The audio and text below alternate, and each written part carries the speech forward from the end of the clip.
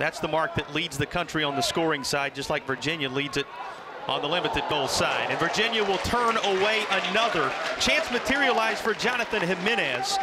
Their games the last couple of years in Cary, North Carolina, has mattered very little. Nice footwork there, but saving the day with a tackle that works it out of there is Uland again. Carolina playing for what would be their postseason lives right now. Here's a shot taken, and on the cleanup, Carolina will get on the board.